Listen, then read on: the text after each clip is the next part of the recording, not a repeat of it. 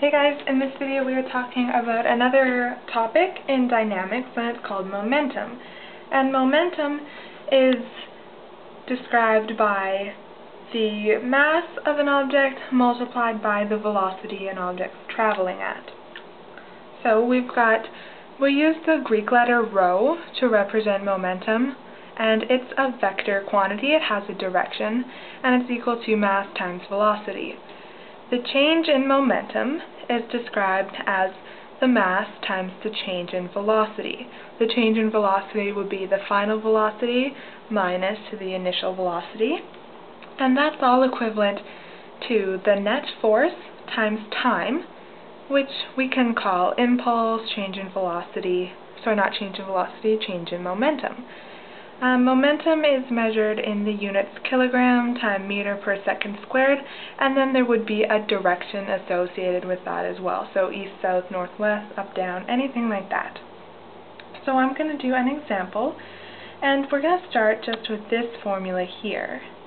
We've got a ball that's traveling at a velocity of 5 meters per second in the east direction, and it weighs 6 kilograms, and we're asked what is the momentum of the ball. All you need to do to find momentum is defined as the measure of mass times velocity, so just take the mass and multiply by the velocity. 6 times 5 is 30, so it would be 30, the units are kilogram, times meters per second squared, and there's a direction associated with it. In this example, our direction is going to be east. So that question is about the simplest one you could hope to find. Let's do one that's a little bit more complicated, and we are going to talk about this equation right here. So we've got an impulse. So I'll read the question out to you first. We're asked to find the net force when a 25 kilogram object traveling at 20 meters per second in the north direction is brought to a stop in 2.8 seconds. So we are using Fnet times time is equal to mass times the change in velocity, which is also described as impulse or change in momentum. So I'm just going to write down all the information we were told in the word problem. We're asked to find net force. We're told that the object's velocity is 2 meters per second at first, and then it's brought to a stop. So its final velocity would be 0 meters per second in the north direction. We also know that the mass is 25 kgs, and I think that's it. Okay, so we're using this formula because we're finding the net force. So Fnet is what we're trying to find, times time, oh, I didn't write that down, time is 2.8 seconds,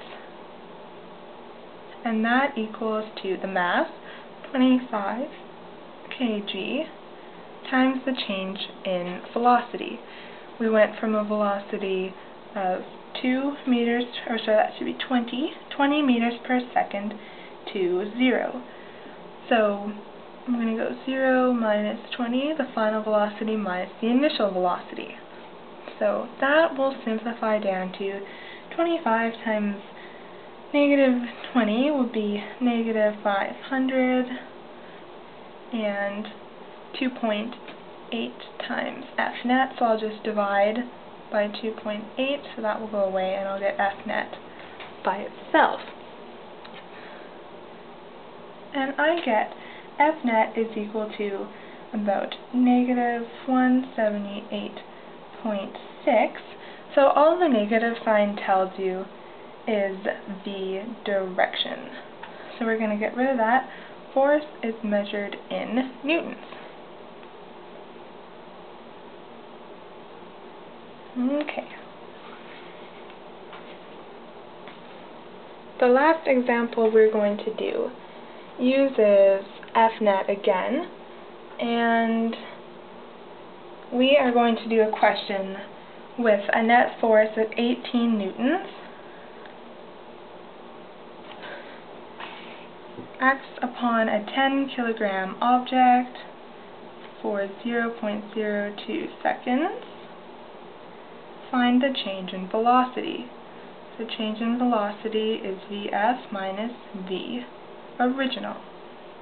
So remember the formula Fnet equals ma. That's kind of what we're going to do here. We're going to think that A, if you remember back to kinematics, we have a formula that says A is Vs minus V original over T. So the net force was 18, that's going to equal mass is 10 times Vf was, did I tell you guys what Vf is? Oh, I need to tell you guys that the object started at rest. So V original will be 0. So Vf minus 0 over the time was 0.02 seconds. So I'll divide by 10 to get rid of that. 18 divided by 10 is just going to be 1.8. And that's going to equal Vf, because Vf is the same as Vf minus 0, over 0.02. To solve for Vf, all I need to do is times 0.02 on both sides.